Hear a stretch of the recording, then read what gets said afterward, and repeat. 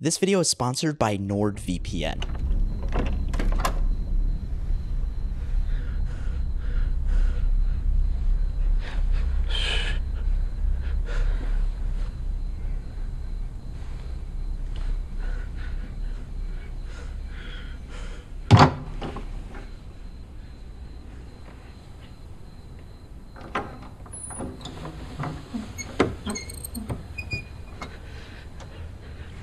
Pop quiz. What does this scene have in common with this one? Don't be jealous of my boogie. Don't be jealous of my boogie. You say that you are not, but I always see you looking. The first is a terrifying scene from The Haunting of Hill House, Netflix's iconic horror series from 2018. A show about the ghosts and emotional wounds that our deepest traumas cause. The other is from the second season of the equally iconic RuPaul's Drag Race, a vibrant and irreverent show about celebrating flamboyant personalities. These two shows could not possibly be any more different, but they were both edited by the same man, a man who has become one of the preeminent names in the horror genre, Mike Flanagan. Before he went on to become a writer-director, Flanagan worked as a reality TV editor as he tried to find his way into the industry. And his knack for editing is a skill set that's apparent in all of his best work.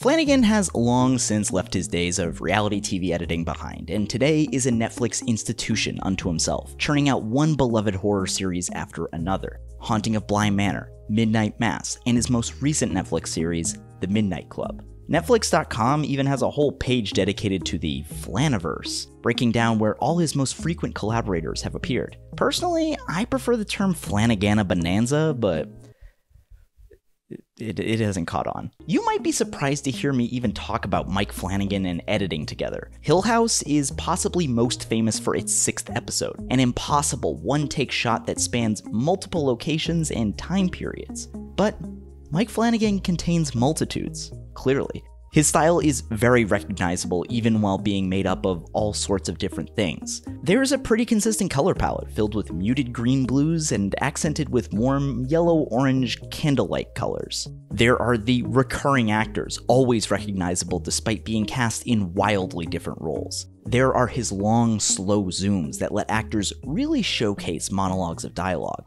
There's a thematic focus on trauma and grief. There's whatever you call this shot, and there are even nods to his other shows all over his work. I loved Riley. I loved Aaron. They were great. But it's one thing to recognize these aesthetic choices, and another to understand how these elements work together. How do Flanagan's themes and tools match each other to amplify the stories he tells? How does his background in editing influence his work and make it stronger? And why does it all work so well for TV?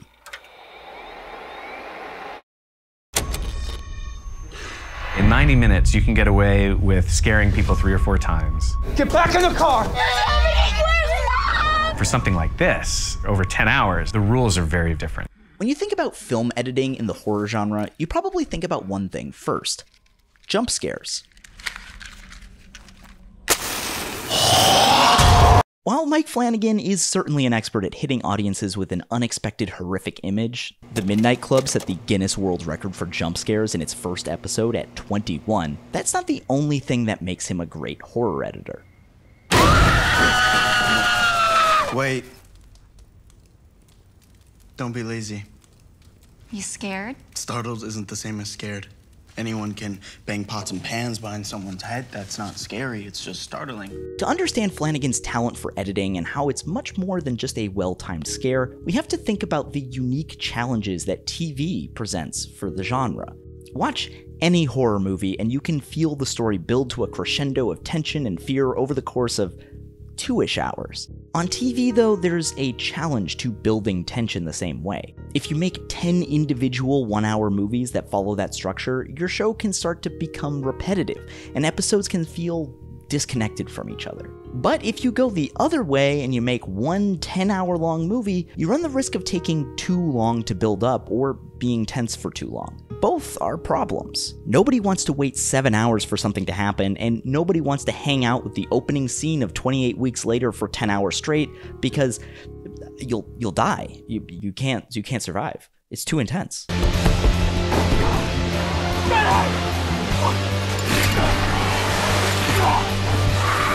So what do you do on TV? How do you make sure that your premise both doesn't run stale and doesn't burn out too fast? Well, you do what every other TV creator has done since the beginning of time. You focus on characters. He has a really unique way into horror. It's very true to the genre, but he will always go for a more complex character and a deeper version of something. Building out a number of well-crafted characters gives you the opportunity to build tension at different paces for different characters. Viewers aren't just wondering what thing will jump out at them in the next spooky scene, but are drawn into each character's story, learning what specific things scare them, living their ghosts with them, and seeing how they play off other characters. We've all been dealing, and we somehow managed not to try to fuck each other's spouses. Hey, that's not what this was about. It just isn't. So, you were drunk, and that's supposed to be okay? I'm telling you. I'm trying to tell you. I don't need to hear your excuses. I'm not. And that's when he gets you.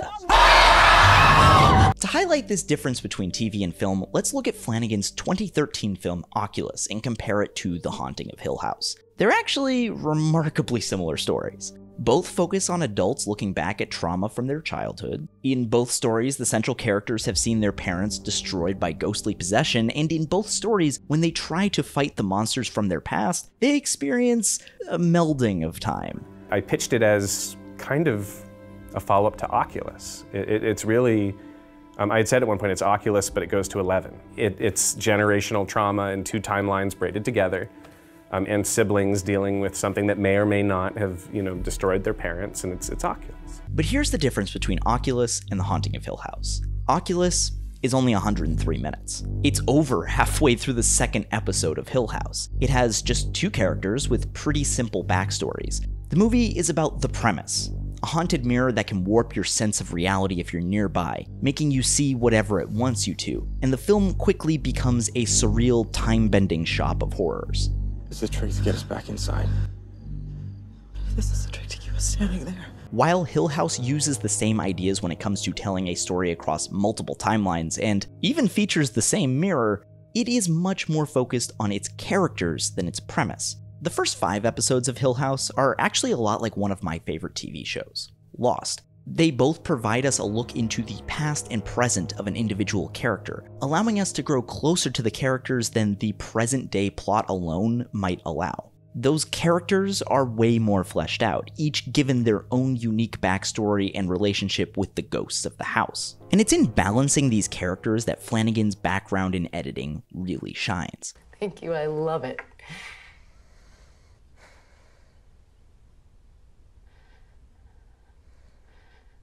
Mom?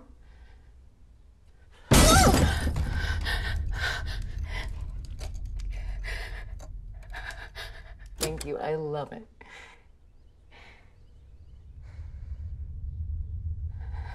Mom? Mommy? This happens dozens of times in Hill House. Flanagan shows us one character's point of view in a scene, and then sometimes episodes later will reveal the other character's perspective, giving new meaning to their interaction and exploiting the scene for tension from 2 different directions.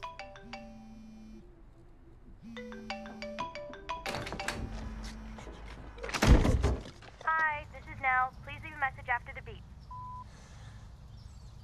It's Steve. I'm sorry I missed your call.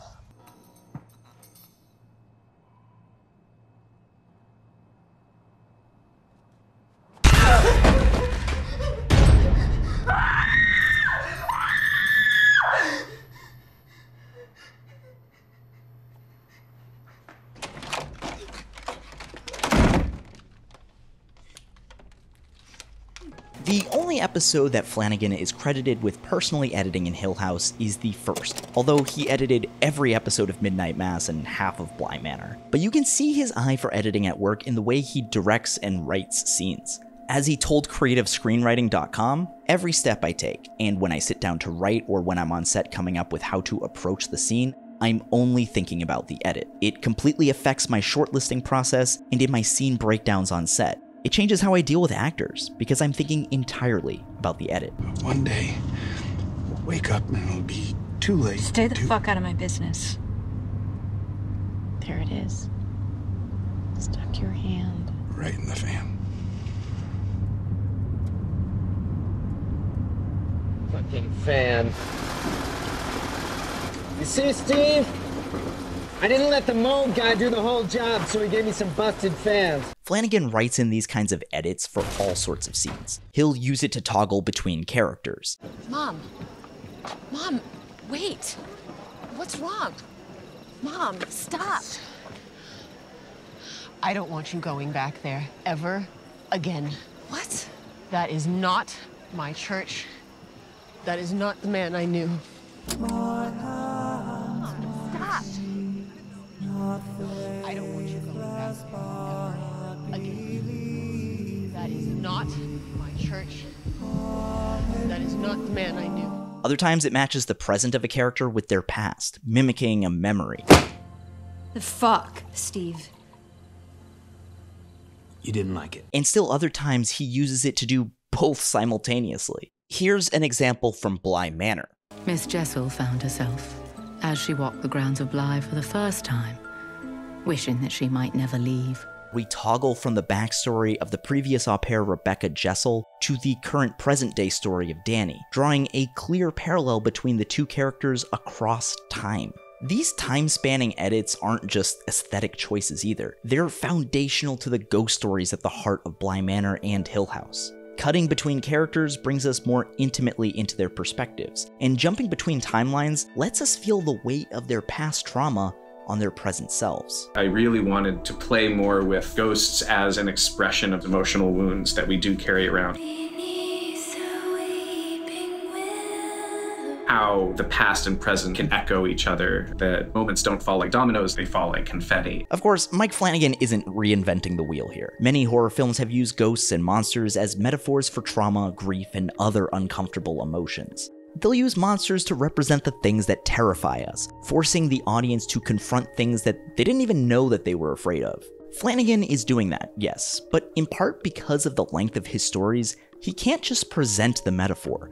He has to meaningfully grapple with it. It doesn't take much analysis from the audience to figure out what Flanagan characters are haunted by. In fact, it's often made pretty explicitly clear over the course of the series. But that lets the show push deeper. It's not just depicting fears and grief, but also depicting grappling with them in meaningful ways. Ghosts morph over the course of his shows, not just to be confronted and defeated, but also to be accepted and forgiven. Ghosts are guilt. Ghosts are secrets. Ghosts are regrets and failings. But most times a ghost is a wish. Flanagan's shows never feature a race to destroy some artifact that ties a ghost to the physical plane. His ghosts are rarely banished, instead learned from and sympathized with. This is because ghosts for Flanagan aren't external forces we can run from, but internal sources of shame, guilt, and fear that are a part of us. The result is that his shows have an almost meditative quality to them. Characters are haunted by their trauma, decode that haunting, and then have to confront it in a meaningful way for themselves. Perhaps nowhere is this more apparent than in Midnight Mass. Unlike Hill House, Bly Manor, and The Midnight Club, Midnight Mass isn't really a ghost story in the way we generally think about them. Riley is the only character who's haunted. He's the only one who sees a ghost, the memory of a woman he killed while driving drunk. How was your day? Flanagan has called Midnight Mass his most personal work, drawing not just from his upbringing as an altar boy in a small Catholic town, but also upon his personal fear that before he got sober, he might accidentally kill someone. Back in the days when I drank, there were times where I felt like the consequences weren't going to apply to me. The difference between Riley and so many of us is that he happened to be in that split second in a position where there was a direct and fatal consequence to someone else. And for me, that was always the really scary thing.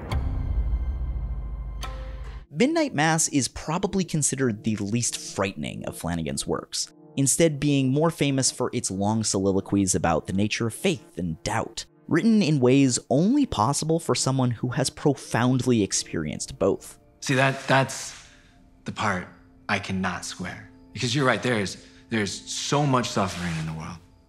So much. And then there's this higher power. This higher power who could erase all that pain, just wave his hand and make it all go away, but doesn't? No. No, thank you. Faith and doubt are themselves things that have clearly haunted Flanagan. And like Hill House and Bly Manor, the show is deeply interested in death and pain and how they are inevitable parts of life. Even out of blackness, love rises again. One day at a time is what we've got. It's what everybody's got when you get down to it.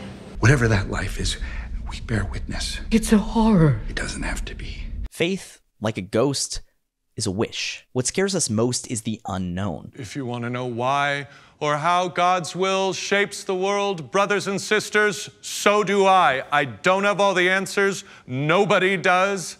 What I do have, though, and what God gives us plentifully are mysteries. As adults, we tend to dislike mysteries. We feel uncomfortable not knowing. This is why movie monsters remain hidden for so long, and I think it's also why we're so scared of death. But on Midnight Mass, the only thing more terrifying than not knowing the answers are the people who think they have them. Yeah, that's where religion comes from.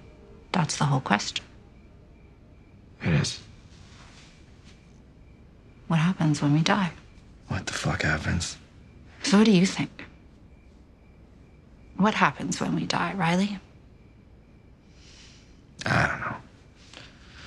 And I don't trust anyone who tells us they do. While faith is certainly a central tenet of Midnight Mass, the show is also incredibly critical of the hypocrisy it finds at the center of the church. Without giving too much away, a literal reading of the Bible does not provide salvation to the island's inhabitants, even when a literal reading maps pretty well onto exactly what's happening. Instead, the show portrays multiple faiths, multiple interpretations of what happens when we die, from Islam to atheism, without co-signing any of them. It upholds the value of faith in something, so long as you understand that we can never know for sure. And it's in the discomfort between these opposing but valid forces that Flanagan's TV shows really thrive. They're about finding what scares us most, but they're also about embracing that fear. I think it's that wonderful connection between a great love story and a great ghost story. The two are really the same thing, how each of us, when we fall in love, is kind of giving birth to a new ghost, something that's going to follow us for the rest of our lives. It's strange to think of these opposites as the same thing, but it's an idea at work all over Flanagan's shows. Hill House blurs the lines between dreams and reality, between the safety of home and the danger of a haunted house. Bly Manor blurs the lines between love and horror, its scariest moments created by the deepest of loves. Midnight Mass blurs the lines between skepticism and faith, between death and an eternal afterlife. At the center of all of this is what makes Flanagan's horror truly unique, the juxtaposition of deep trauma and optimism. For Flanagan, it's important to look into the eyes of what terrifies you and to try to understand it, to come to terms with it, because running from it is what turns it into a haunting. One of the things that I believe is that our lives are full of ghosts. I think they take a lot of forms, and they can be regrets and memories and shame and grief and guilt and all sorts of things. For an audience, it's about forcing them to look at things that are uncomfortable in the safe space that the genre creates. Some have argued that Flanagan's work isn't exactly horror. Outside of Hill House, it's not always terribly frightening. Some of his adaptations have also drawn criticism for misunderstanding or erasing queer subtexts. Others have felt that his work is a betrayal to the genre itself. As Vox's Asia Romano writes, horror validates our fears of climate crisis, social meltdown, existential collapse. It reminds us that we're not alone in being afraid, and crucially, it doesn't bother with false comfort. Maybe Flanagan's evolving TV style isn't horror, TM. It isn't nearly as bleak as some of his early films, like Oculus. Perhaps some of that is due to the limitations of the medium. TV is often about happy endings, even for the darkest of shows. But I don't think I would describe Flanagan's style of humanistic horror as false comfort. I don't think it's about waving away your fears, but instead about learning from them and to live with them. I wanted very much to try to tell a story wherein I would authentically try to inhabit both perspectives that exist within me. Giving weight to both perspectives is a delicate balancing act to pull off, weighing the opposing forces of cynicism and hope. But if there's one guy who can pull it off, it's the guy who has the range to do this, and also this. Now, say you did want to run from your fears, and let's just say your biggest fear is a lack of privacy online. Well, let me introduce you to this video's sponsor, NordVPN. When you surf the internet, you don't really have any privacy. Any website you go to can see who and where you are, and the company you pay for service can track that data too. But NordVPN can encrypt your ISP so you can wander around the internet like a little ghost. That's right, no need to be afraid of ghosts because you are one now, and you didn't have to die or anything. NordVPN doesn't just hide your data, it also hides your location. So when you go to, I don't know, Netflix, where all those Mike Flanagan shows are, you can access movies or TV that might not be available in your location. A lot of times, Netflix distributes American shows to other countries under the banner of Netflix Original. But by powering up NordVPN and using it to tell Netflix you're in a different place, you can get access to them without a cable subscription. It's also very affordable and something that I use all the time. Plus, they have a 30-day money-back guarantee if you want to just binge all those shows and get out of Dodge. You can get a 2-year plan plus 4 additional months with a huge discount by going to nordvpn.com/skipintro or clicking the link in the description. Thanks again to NordVPN for sponsoring this video. And thank you so much for watching. Give yourself a pat on the back. Go ahead and share, like, and subscribe. Just do it. You don't have to be afraid. It'll be like a little dream. You'll awake and you'll be subscribed and you'll have no pain, and we'll have tea parties in the Red Room forever. If you're interested in a more in-depth and more spoilery discussion of Midnight Mass, I'm going to do a bonus video on Patreon talking about it because I have a lot of things to say and not enough time here to talk about it. On Patreon, you can also get early access to videos, monthly Q&As, TV reviews, and more. And how? You can join the Skip Introverts today or tomorrow or never. It's really your choice. I can't make you do anything, or can I? No, I can't.